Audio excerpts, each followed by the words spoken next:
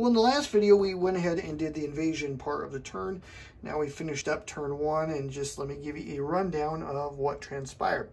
For the Germans, I played a very cautious turn. I thought about mustering a lot of strength to go after the American beachhead because it seemed vulnerable, but after figuring out all of the column shifts available to me, I figured it's only going to give me a 2-to-1 at best.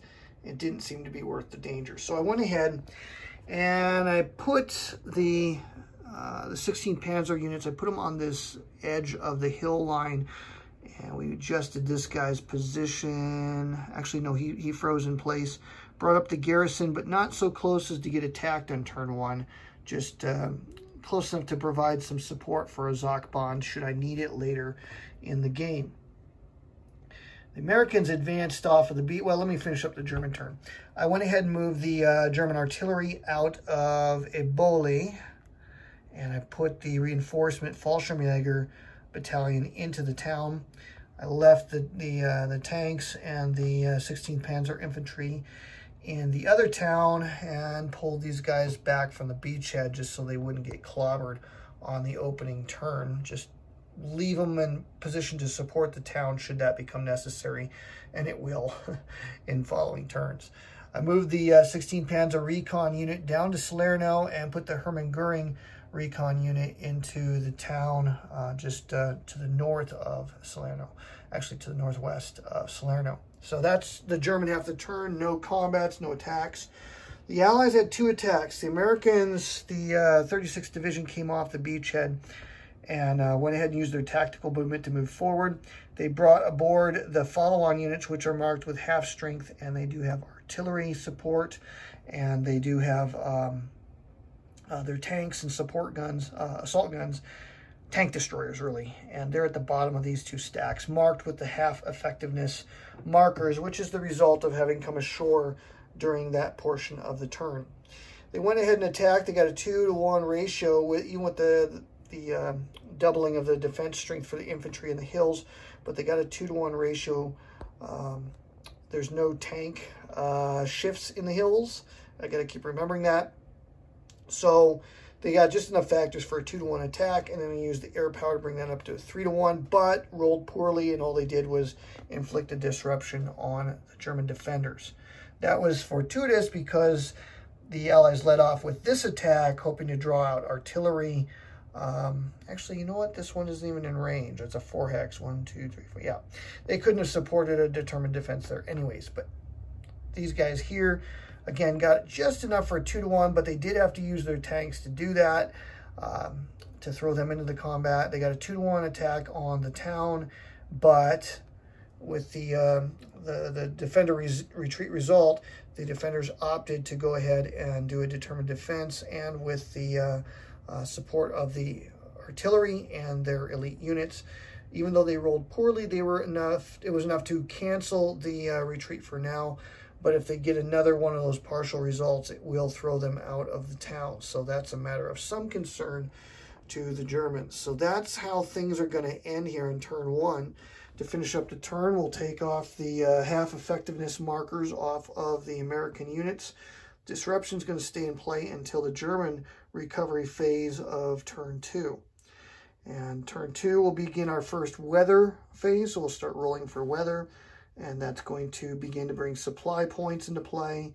You might be questioning why I didn't use any artillery down here. There's no British artillery yet, but the Americans did bring their 36th Infantry artillery ashore. Chose not to use it because there's no supply points to renew it, so better off just holding on to it just in the event that we might need it. I figured a 3-to-1's a pretty good attack on the opening anyways. And since there wasn't any danger of losing tanks due to an unfavorable result, I felt like that was a good choice of not using my artillery before I built up some stocks of supply to renew those. So there is the end of turn number 1, and the campaign will continue with turn 2, which will bring on a bunch of German units. Now, here's a tip for new players. And again, I'm a new player, so again, Don't watch these videos for optimal strategy. And I get plenty of rules wrong, I'm sure. But let me just say this. If you learn the game, pay very, very close attention to the information in the upper right of the counters. You'll notice that the units all kind of belong to several formations. You have the 29 Panzer Grenadiers, you have the Hermann Goering units, you have 15 Panzer Grenadiers, and they all have kind of like these guys have green NATO symbols and so forth.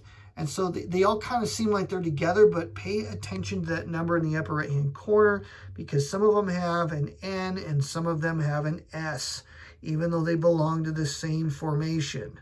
So watch out for that. Now, in the next turn, all of the 29 Panzer Grenadiers come up from the south. All the Hermann Goerings go to the north.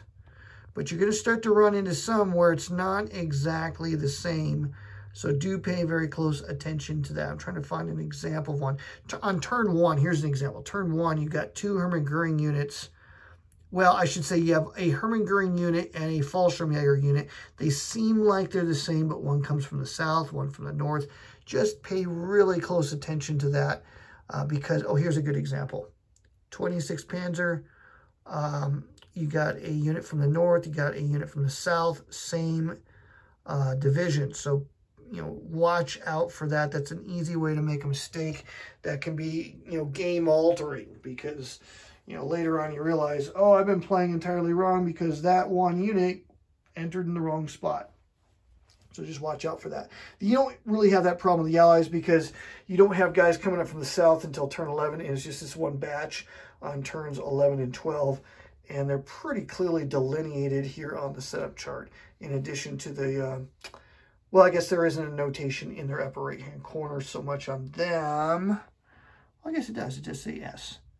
So the guys that go to the floating reserve don't have the S notation. So that's the way you can tell them apart. I think where you might make a mistake might be with this this Commonwealth unit, the 7th Armored unit there.